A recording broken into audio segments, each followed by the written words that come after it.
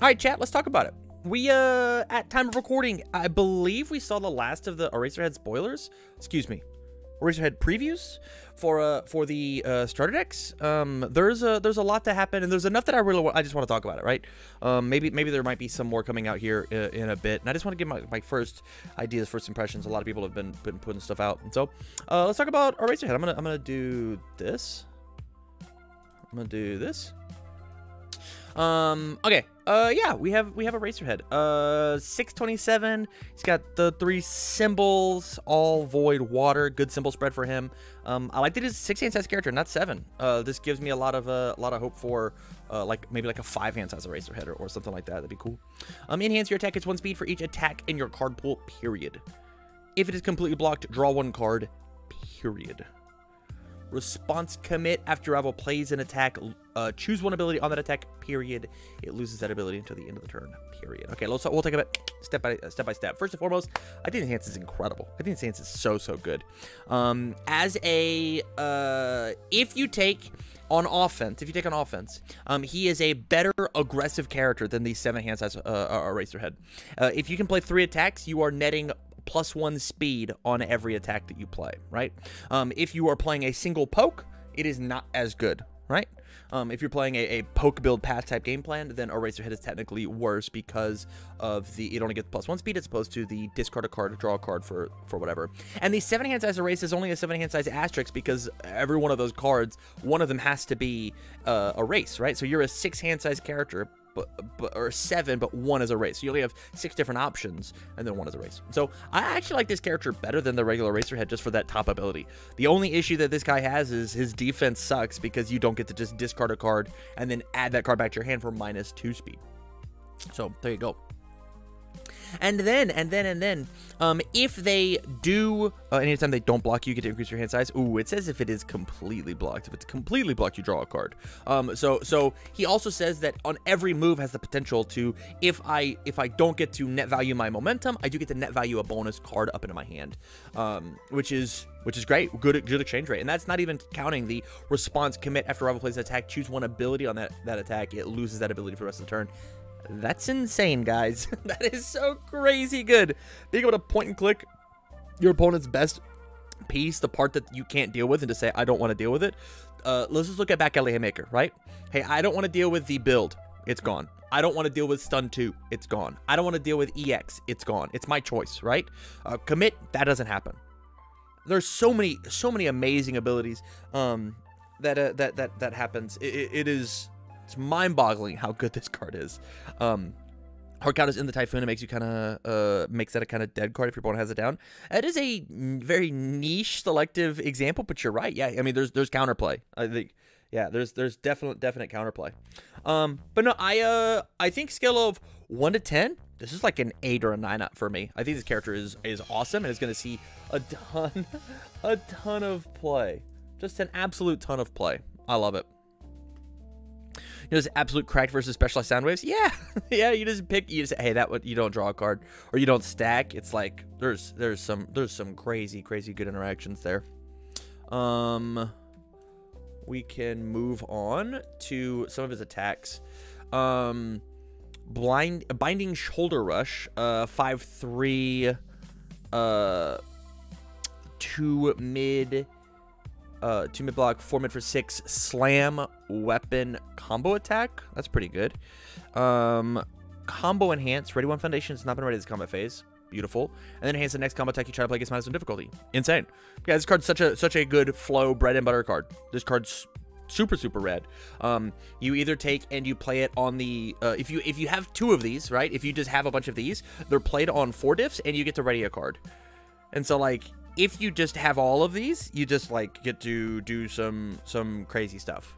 You get to just do some absolutely nutty stuff. How cool.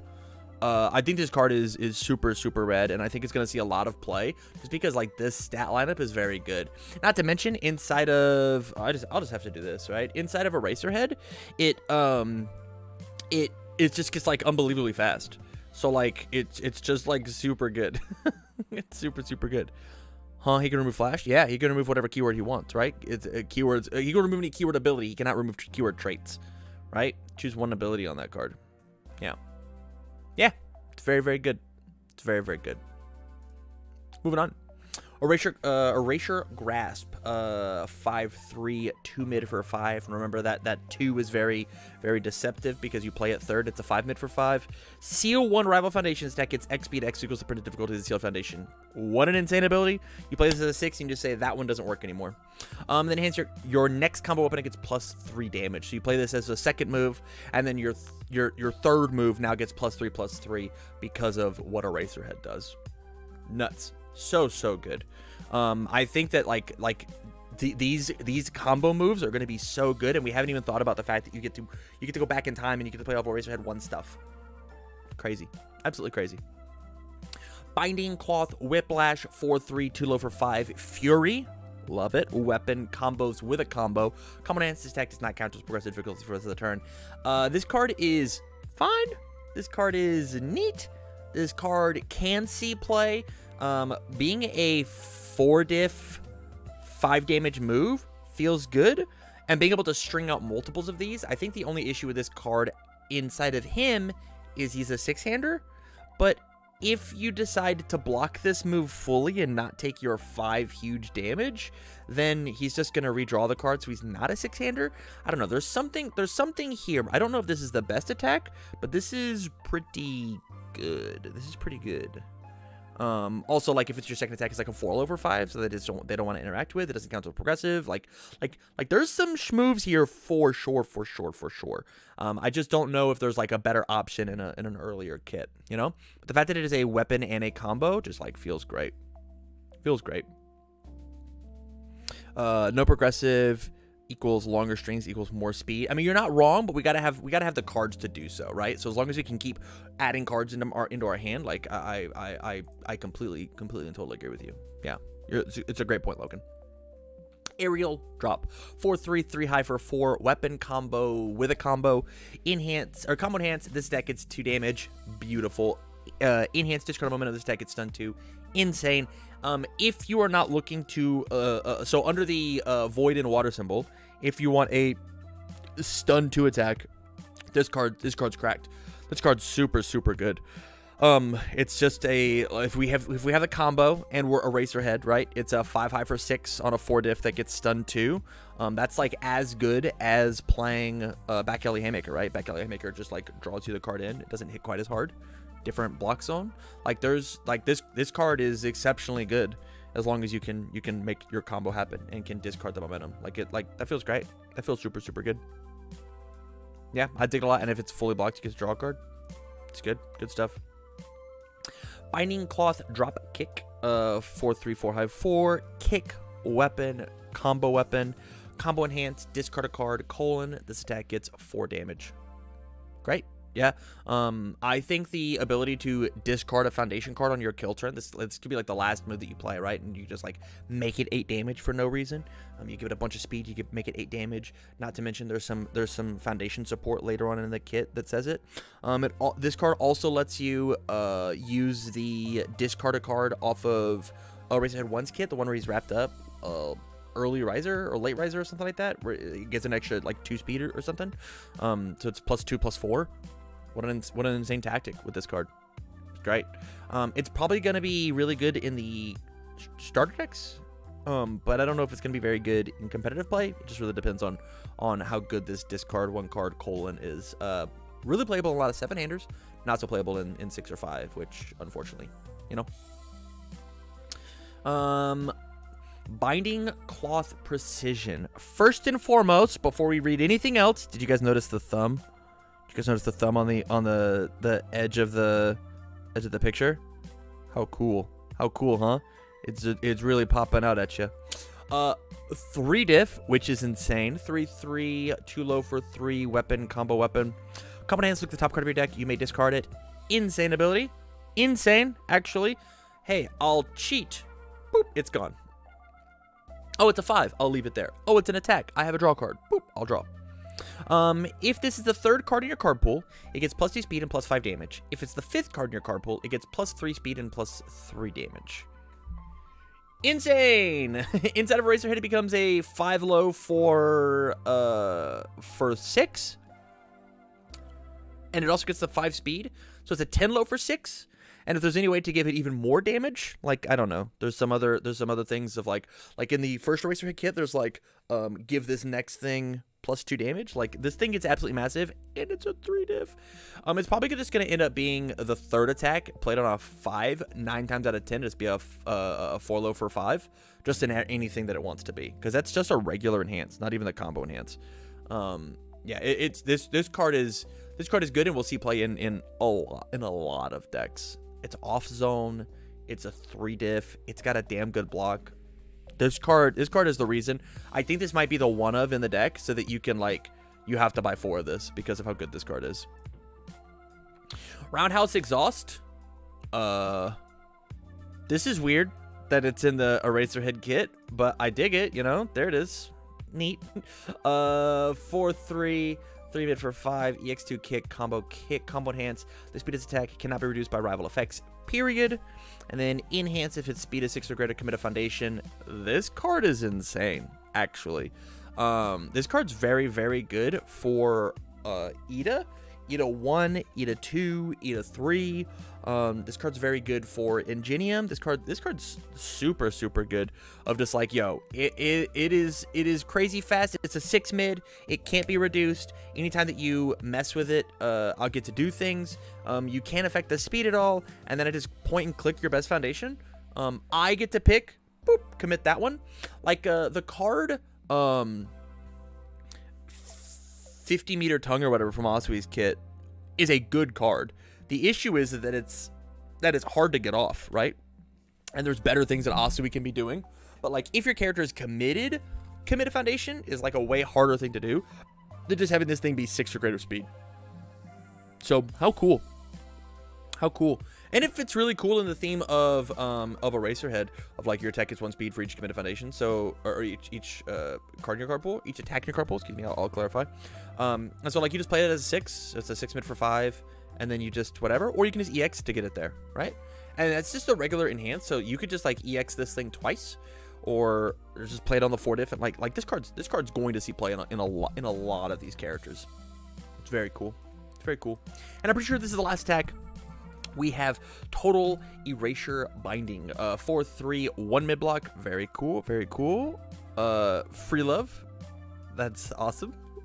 4 high for 5, powerful 3, weapon combo, combo enhance, seal 3 rival foundations, period.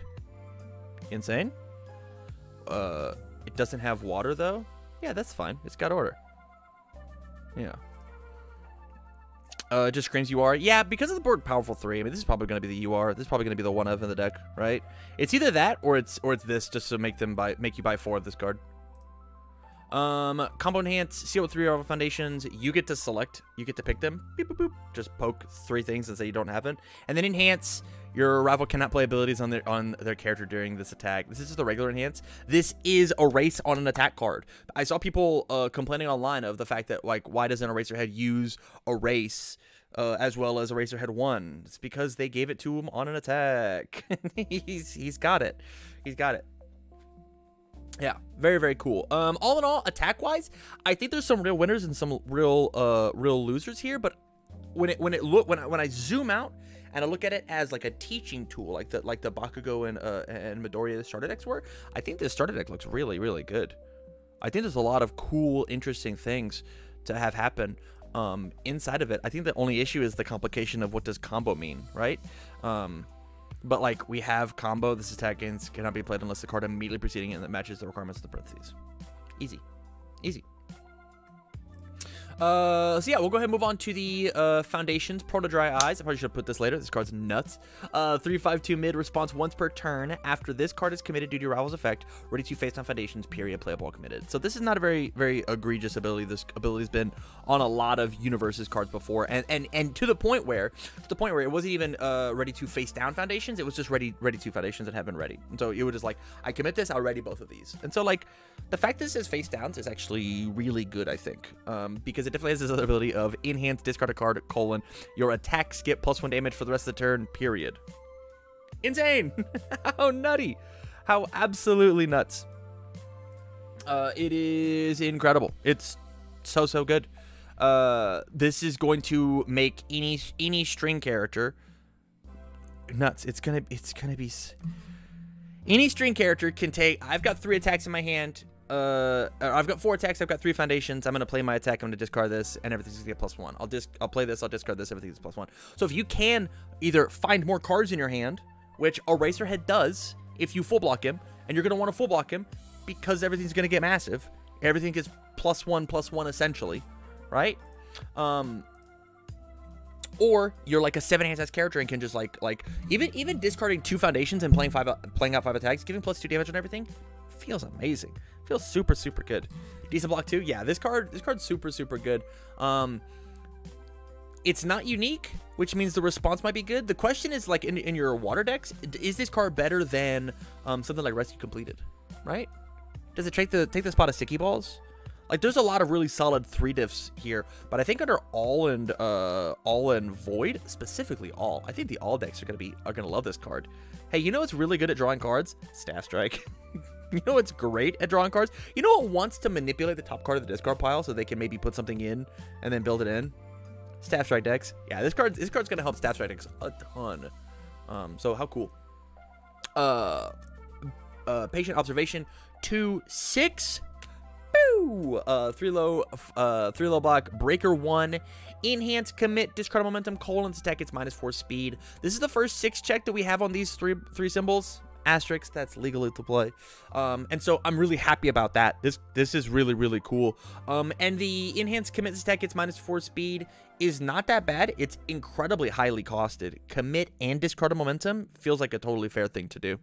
This is a totally fair thing to do. This in Denki Void, yeah, that just means like you have to play Denki, Void Denki. So there, you have that there. Yeah, 2/6, 3 low block, breaker 1. It's good. You know which card I want to be the 6 when you see it.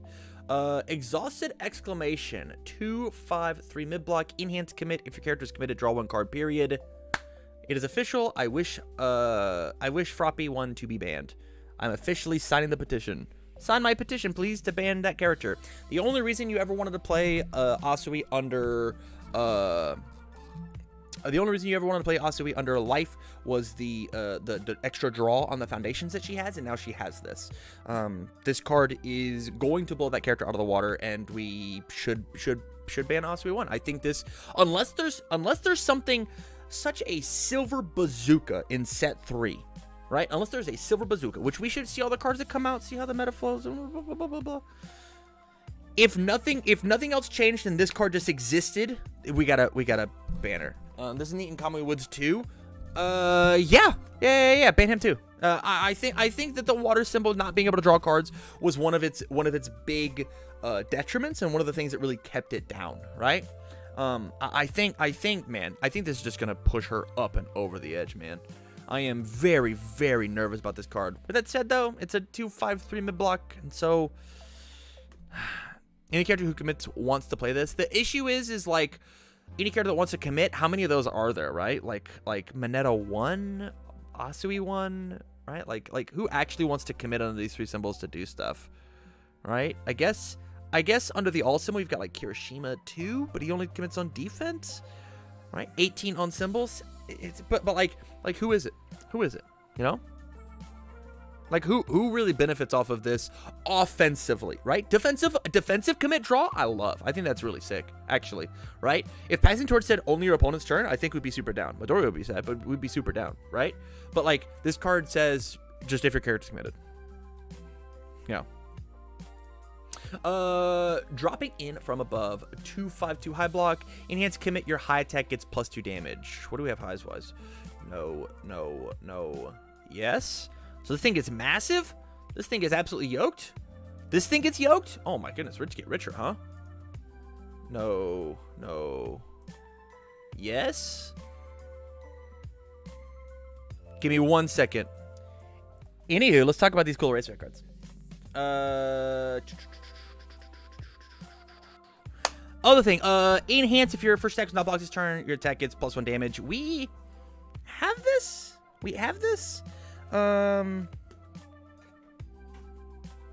Isn't there a card that already does this?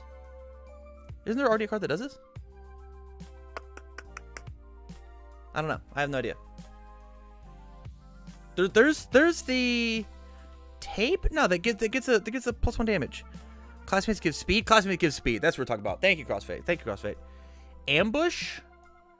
Ambush tactic says if it is blocked. So this says if it is blocked versus is not blocked. The void symbol always gets damage whether you block or not. You have to play a bunch of bad 2/5 attacks. Hell yeah. Hell yeah. To play a bunch of bad 2/5 attacks for everything to get damage. Let's go. That's what we're talking about.